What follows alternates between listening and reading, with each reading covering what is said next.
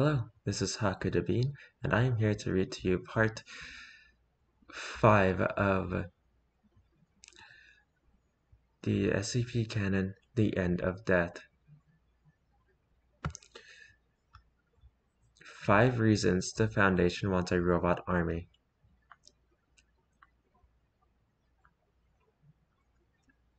Now this is part 6, I just remembered that. Anyway, please like the video, comment down below, and subscribe to the channel.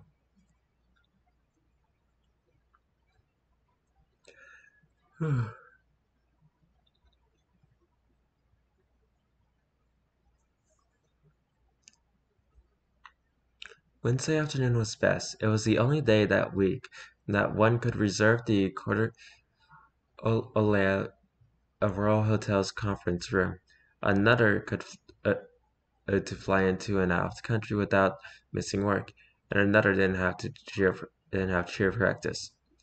The afternoon was crisp, and the clouds were peeled off the blue sky. The hotel's design was a rigid performance of professional colors and striped geometry. Violet Mesmer stood in the executive conference room. Gray crept up the roots of her hair, and age was beginning to crack through the layers of makeup. Dark brown eyes looked onto where a car pulled in. The agents beat the valet to the door and let 2 people out. A voice in her earpiece said, "Michaels and Young have arrived." They were in the conference room soon. Though Young walked in first. Blonde hair was suffocated into a bun, and nature accomplished the job of a makeup. Sleepless nights provided the eyeshadow, and exhaustion was already at work sculpting the face. She took her seat. Michaels frowned. The soldier with a buzz cut. He wore a jacket in spring, and he folded his aviators up, slipping them into his pocket. As he took his seat beside Young, another voice in the earpiece. "Lee is here. Kim is a no-show."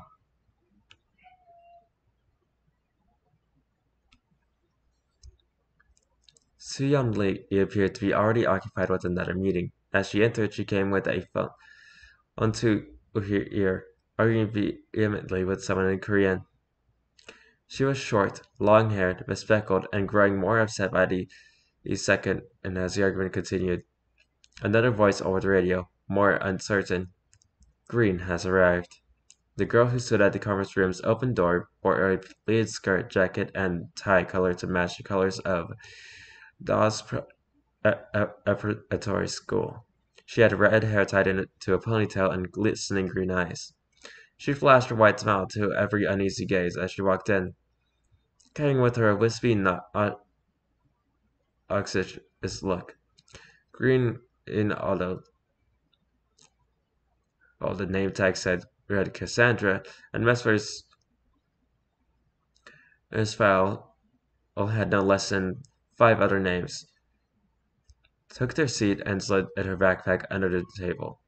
She set a water bottle and 2 pink tablets on the tabletop before sitting back and looking at the others, grinning.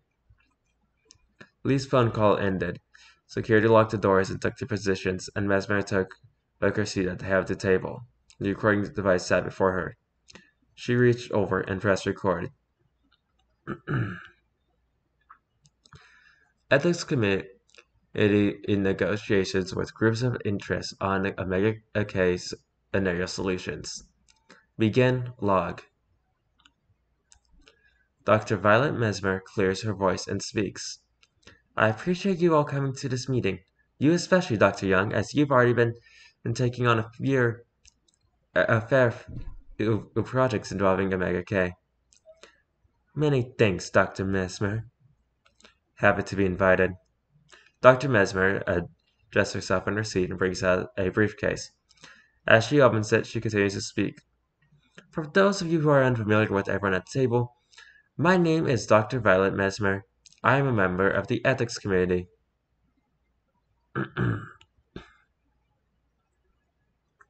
Dr. Mesmer gestures to Dr. Emily Young. "This is Dr. Emily Young, a prominent doctor in the Omega K scenario, with which I'm sure we're all intimately familiar." Thank you. I've worked extensively with Omega K, including research under the title SCP-3984. I want nothing more than to contribute to a long-lasting solution. Dr. Mesmer nods. She removes a few pieces of paper from the briefcase and continues to speak. Right, yes. The man on the end with these cybernetic enhancements is Captain Eric Michaels, a decorated war veteran, and one of the first to experience Omega K's effects, at least by our records.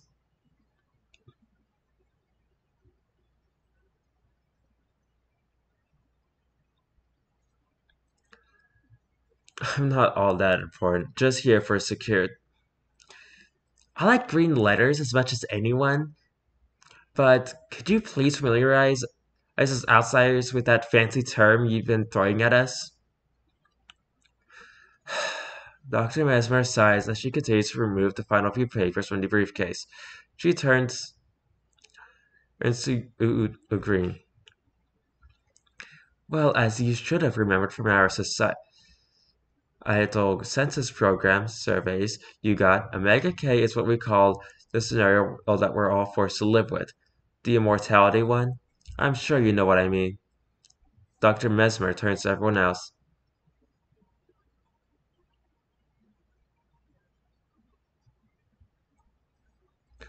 The person who just interrupted everything is Gregory Green.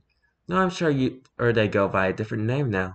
They are the spokesperson for full body transplants from Prometheus Labs.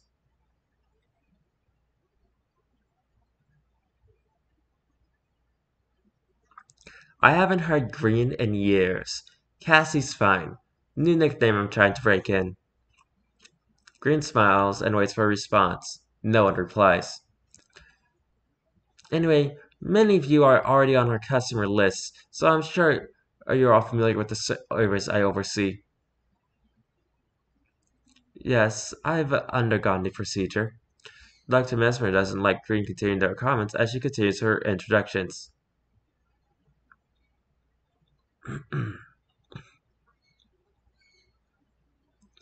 And finally, we have a representation, a representative from Marshall Carter and Dark, Miss Su Yan Lee. Though we were expecting Mr. Jisoo Kim to arrive, Su Yan Lee pulls out a note card and begins to read.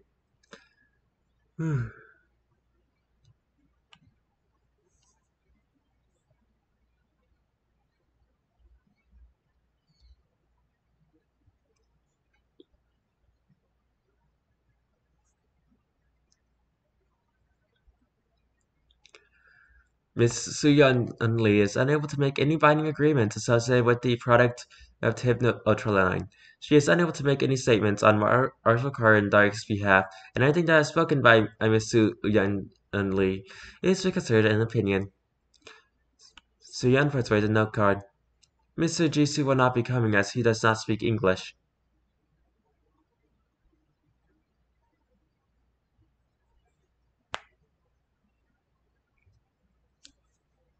I'm not surprised they sent us the diplomatic equivalent of a middle finger. Aside to Su-Yeon, no offense. I don't think that's quite appropriate. No need to be crude, Captain. This is actually good. We can tear apart Marshy, Cardi, and Dickie's newest product right here. Please, I was of the understanding that this was going to be a serious discussion. My bad. We're just hoping we'd actually make something come of this, not just complain to the underlings. Michaels is silenced by a glare from Dr. Mesmer. I'll drop it. Dr. Mesmer strains the papers in her hands and begins to read the first page. The meeting here today is to actually address both Prometheus Lab and Marshall Carver and Dark's arguably immoral practices regarding their long-term solutions to involuntary immortality.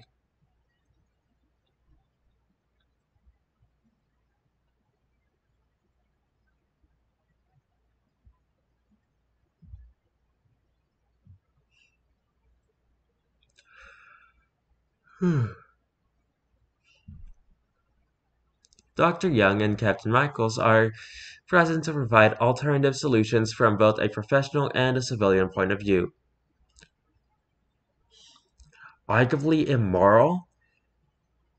That that thing is a human trafficker and butcher. Mr. Yen points towards Green. Please, aside from Mr. Michaels, we're all decent women here.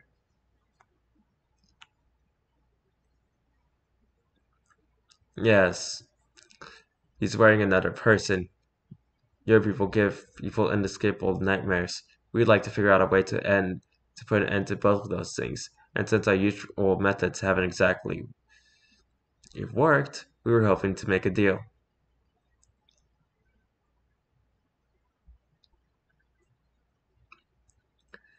And I have to reiterate, I am no longer responsible for nor capable of affecting in in marketing and distribution. With all due, with all due respect, Mr. Yan, why are you here?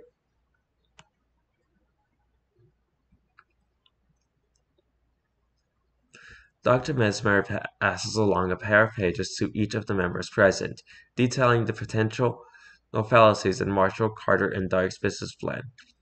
I would like to show everyone some information regarding Epinephrine and its bootlegged competitors. It's quite obvious that MC and D benefits when their competitors fail, and while that may mean that more people have access to a safe alternative to eternal life and the closest equivalent of death, this does mean this does leave millions trapped in their bodies in some form of torture after having been exposed to faulty products.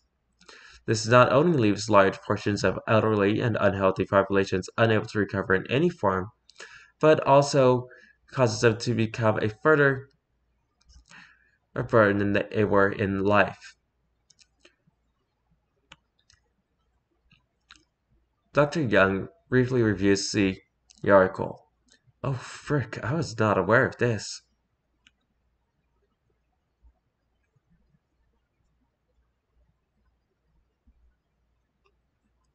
Well, I am aware of this. I will also say that Hypnotrelene was moved to Mr. Jisoo Kim's control. There were no manufactured competitors. What's the prognosis for these people? Do they wake up? I cannot disclose that information. If you take a look at the files I just handed to each of you, they detail the various ways these competitors torture their customers in the long run. Of course, the most famous defect is permanent sleep apnea. However, other issues include sleepwalking, which, as you might guess, is far more dangerous, is when you're unable to wake from it, and of course, permanent vegetative states rather than comatose ones. While defects in medicine is something common enough in the pharmaceutical industry, the rate and extent of these defects is detrimental to both people who purchase and use these drugs, as well as society as a whole for needing to simply adjust to their new burdens as their family becomes much more difficult to care for. This this is awful. It's economics. Miss Su Yun, you mentioned something about there being no competitors until ownership was transferred. Is that related at all? This is a recorded conversation. I cannot discuss those marketing strategies while an active competitor who may have necessitated in management and just a sitting at this table.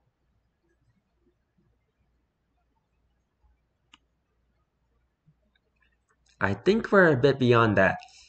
If Young Young wants, I can put my fingers in my ears. See? Diplomatic. Like middle finger. I can't tell which one is a finger.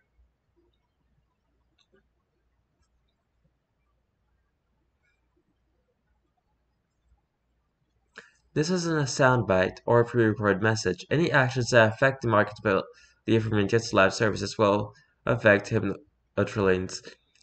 The product is extremely vulnerable to any and all external changes.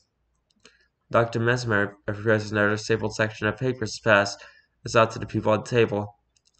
Wherever the case may be, Miss Suyan, your company still arguably has a more moral solution, despite the immoral actions that you may commit in the name of sales. Dr. Mesmer once again passes out copies of the documents describing the various processes that Prometheus Labs entails regarding full body transplants.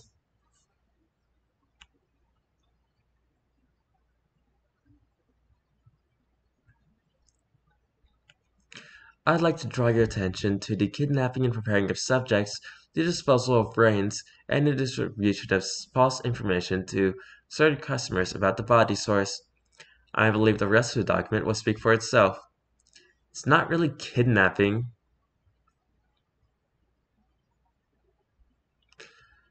A moment of silence passes as those present read.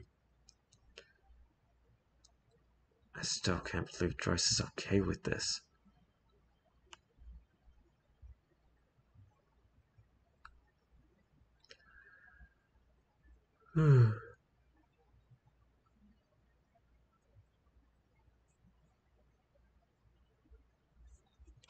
With due respect, Captain Michaels, you're the only person at this table who has the enhancements necessary to avoid this stuff. I was born in 1989, and it's what? 2130? Raise your hand if you've not undergone the surgery. Only Captain Michaels raises his hand. Not surprised, still disappointed. If FBT didn't exist, most of us would be dead. Well, not dead, but worse. Asleep, perhaps. I myself, and I'm ashamed of what I've had to do to continue my research, but I'm proud to say that I've only had the one transplant.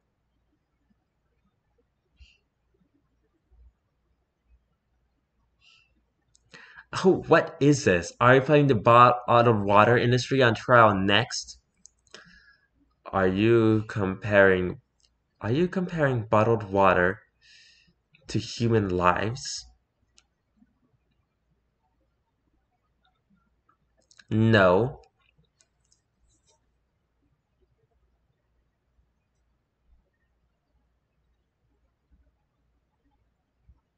I'm comparing to bottled water to disposable lives. Look, what do you think happens to the people we use for the procedure? The answer is nothing. The thousands of people are snapped up off this planet every month for organ harvesting, slavery, and so on. They're screwed from the get-go, and their future is screwed as well. Is it really fair then to just let them go to waste when those of us with the will to live get turned into rotting mummies?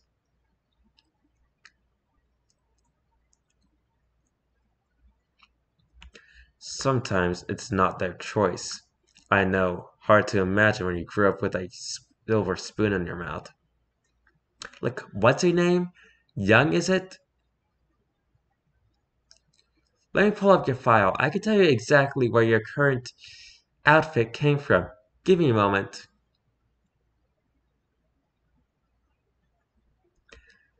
That's a bit rich coming from a grown man wearing the skin of an 18-year-old girl. La vida loca. At least I had a reason to change beyond getting bored of my own genitalia. Oh boy. Ah, here it is, young. You were fetched off the street in Lithuania. Your body grew up in a theater, and God's shout was in the bathroom stalls. You clicked your heels and danced for or changed in a hat, and your parents were, oh what a surprise, gone.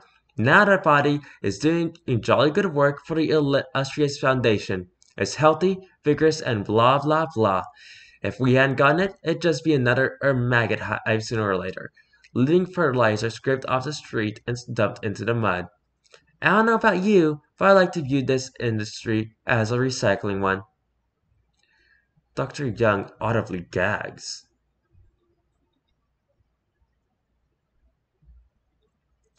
I've got your other files too, if you're curious. Please, this is not what we came here to do. You're absolutely right. We should do something, and Prometheus Labs would like some money for it. What? Of course you would. You really don't expect us to hand and resources over, do you? Unless you are able to find a way to humanely deal with the problem at large, the Foundation will not contribute to your company.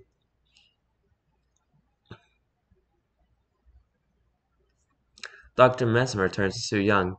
Or yours for that matter, if you'd like to tell your higher ups that. Fine. Miss Su Young takes out her phone and sends a text. I'll tell you if they get back to me. I mean, I couldn't help but notice that one of your issues against the server is we all use its disposal. Should, or we could say, launch a spare brains into space. That was on the table during Inception, but that's expensive. And just have living people floating around in space? What's the benefit of that?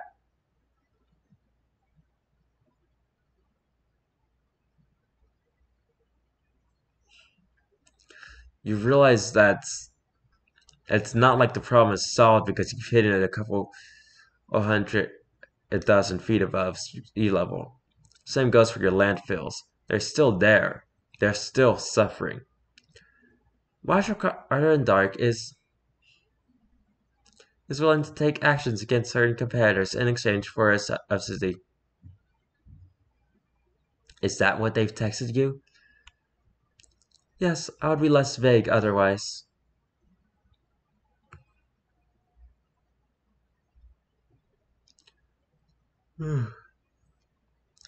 I'll take bullshit for 400, Jim.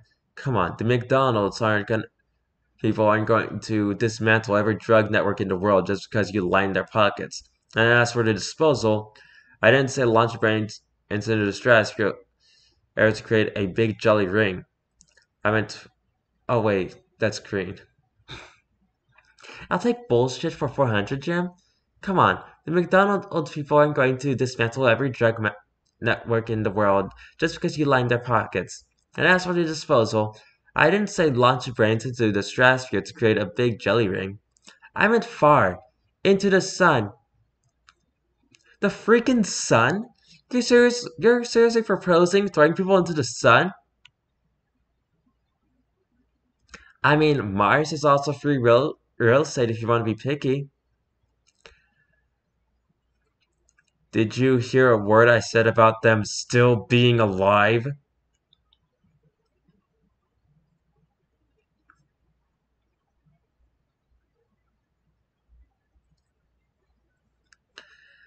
You know, once I got my credentials back, I checked on what Dr. Michaels did with 39 and 84 after I left.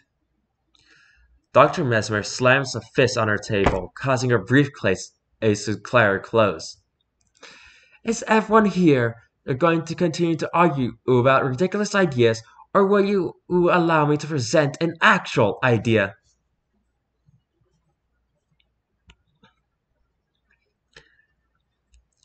Sorry, Dr. Mesmer. I just want to drill into Green how idiotic she is. Mesmer sighs and wishes for Young to continue. Hmm.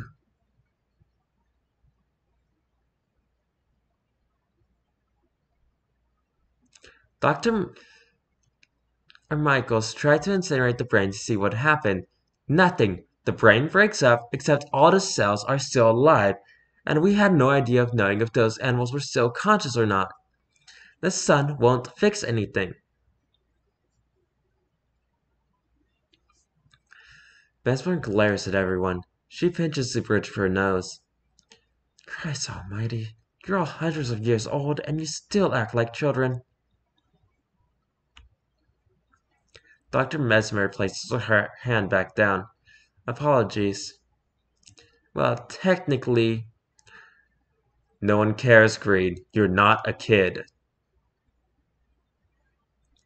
Dr. Young, I personally am aware of your findings in regards to incineration of the brain. In fact, a secondary reason that I brought Captain Michaels along to this meeting is because he is the solution we are looking for.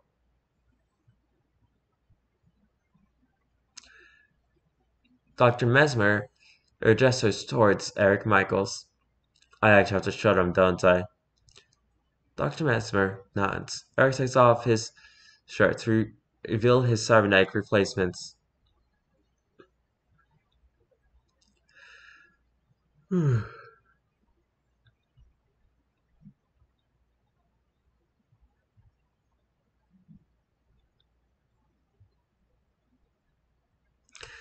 Captain and Michael's cybernetic implants have been able to not only keep him healthy, but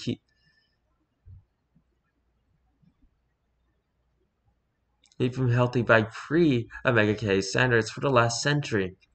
With proper funding and research aid from both Prometheus Labs and Marshall Carter and Dark, this could be expanded to more complex organs or body parts, or even into android carapaces that can be used to house brains and be shut off at will.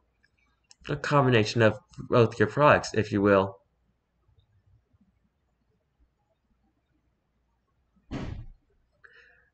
Captain Michaels, what's the long-term outlook for your condition? And by long-term, I do mean long-term.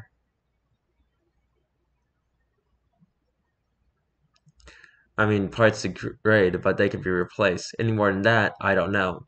I just do what the docs tell me. What sorts of androids are we talking about? The sort that are just robots that think good, or the fleshy ones indistinguishable from normal humans? Oh, so pretty much are we gonna be like Cybermen or more like the androids from the Nier series? Entirely depending on the funding. Ideally, the bare minimum is a carapace that does not require oxygen to operate. This would greatly help the overpopulation process, as that would mean that humans could live in areas that were not previously habitable, such as the ocean.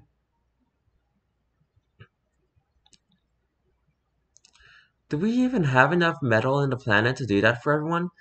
We don't have enough food or water as it is.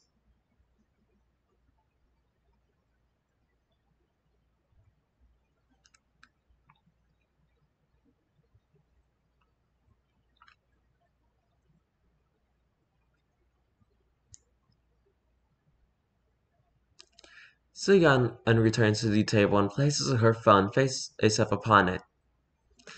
Mr. Jisoo is listening. Please continue. Oh, I see. Oh, I see. We're finally worth your time. Pleasure. In broken Korean, I can't speak Korean at all. I'm sorry. Pleasure, Mr. Jisoo. Glad you could join us. Continue with the speech foundation.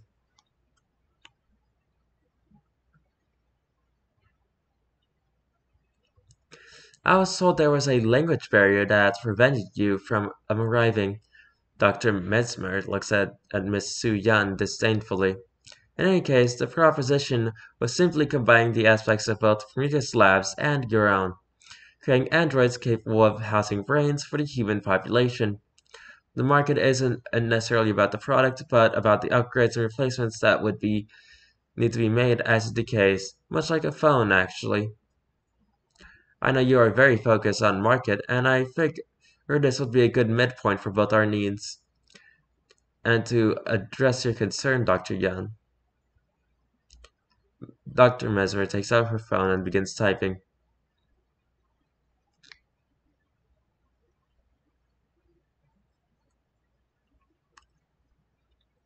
I'm sending you an email regarding potential resource usage should this plan go through. This is currently a Foundation eyes only until we receive further funding from other sources. Understood. I can't speak for our friends in Korea, but I can tell you that I am honestly not focused on market. Our focus is on quality of experience. If you can assure me full customization and accuracy with your little Android project, then I'll pitch in, but that's all.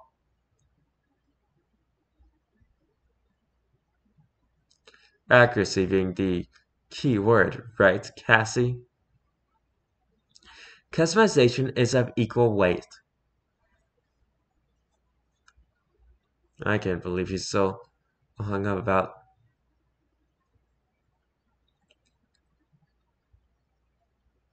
I can't believe he's so hung up about being able to frick 100 years down the road. Simple things for simple minds.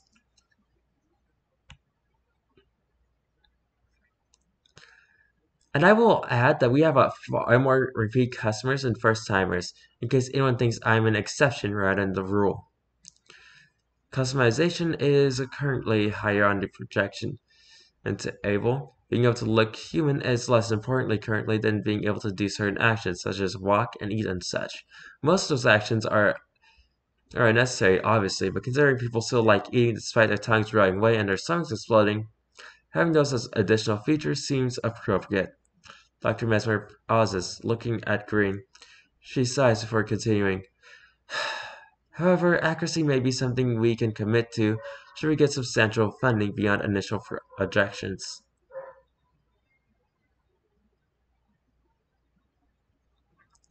Even I have to admit that we do have to retain some humanity for this to be marketable.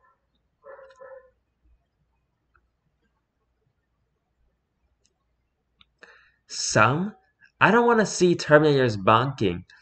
Thank you for that mental image, by the way, you weirdos. I'll pitch this. Heck, I'll even support it. If you agree to put Archimedes Labs in charge of the aesthetic side of this endeavor, define aesthetic side. What exactly does that entail? Skin, hair, eyes, tongues, fingernails, the works.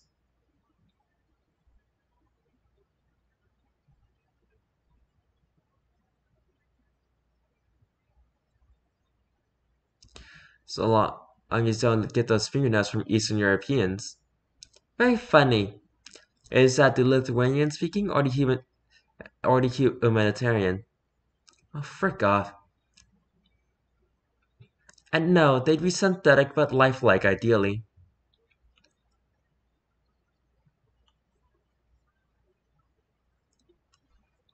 How much do you think that? How much do you project that to cost? The majority of funding we need is gathering resources. Testing and construction is minimal in comparison.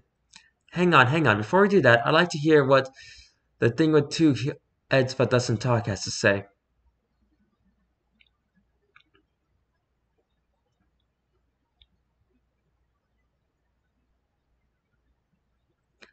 That question's for you, not me.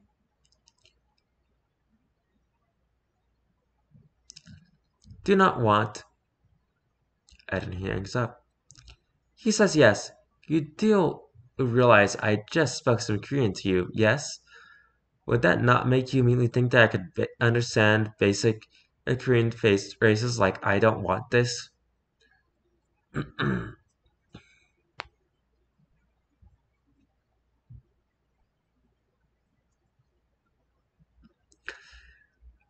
Kim is only in charge of hypnotraining because the product is so easily pushed through the ropes.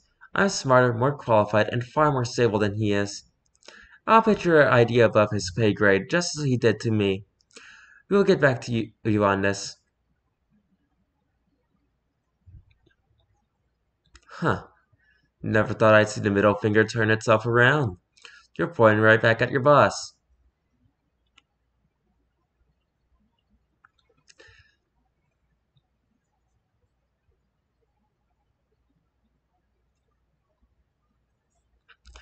Well, that's definitely a pleasant surprise. You're sure you have the credentials to do this, Miss Suyan? I don't like Mr. Urjisu. I don't like what he's done to approximately 8 million people, if that number is still holding.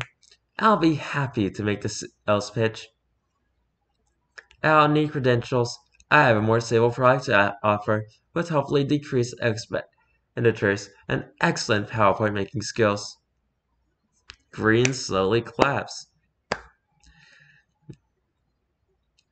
Dr. Young, Captain Michaels, do you two have any opinions on the matter, or are you in agreement?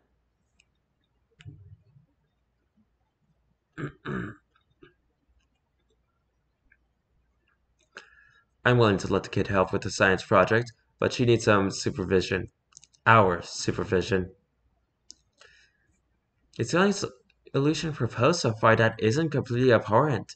Are we taking a vote?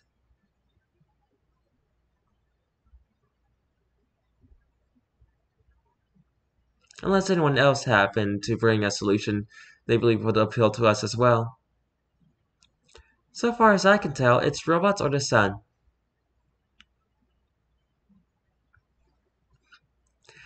I've already I've already said that I don't own much care either way. This life we all have is actually rather fun. So let's stick to ensuring that.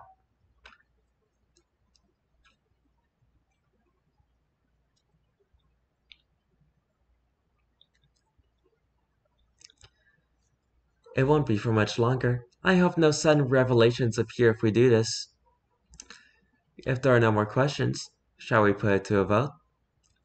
Aye. I also vote aye.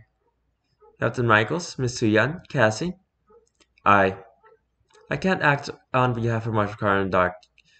I'll send my eye in the mail once I'm back at the wheel. It's school night and I'm beat. Aye. Just remember who you'll be trusting the design choices to once you get your money. It's like you're trying to make me regret this. Perfect. This meeting ended sooner than expected, which I'm sure is convenient for those of us who had plans for the night. Shall we adjourn or does anyone have any final words?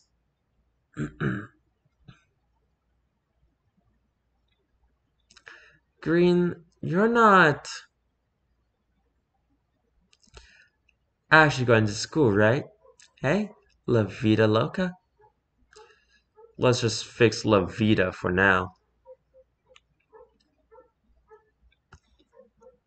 All five exited the conference in a calm quiet. Lee and Cassie took the first elevator to the lobby, both smiling to themselves. One was more brazen and smug than the other, but then again, teenagers aren't exactly the settled types. The other three took a second elevator. Eric and Emily bid Violet farewell in the parking lot as they walked to their car.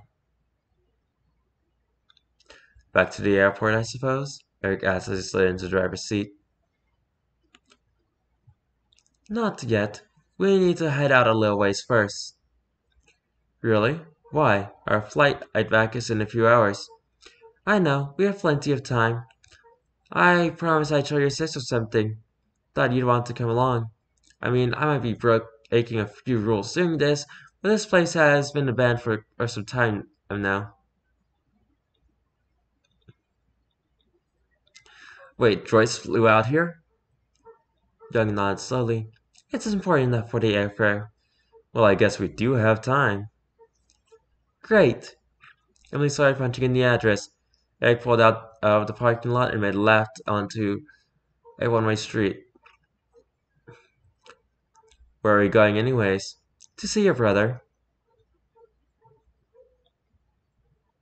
Eric shot Emily a confused look as he pulled up to his stoplight.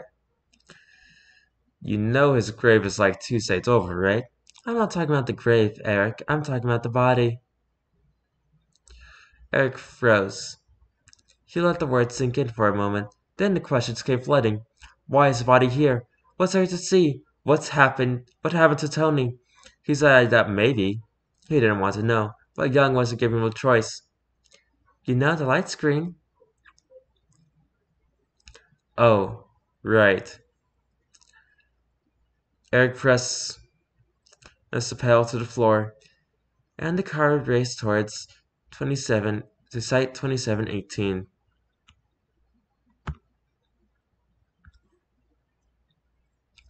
That was part 6 of the SCP canon for the end of death.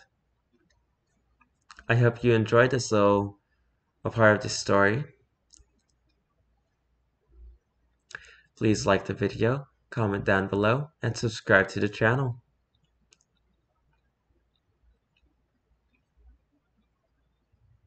I'll see you all next time.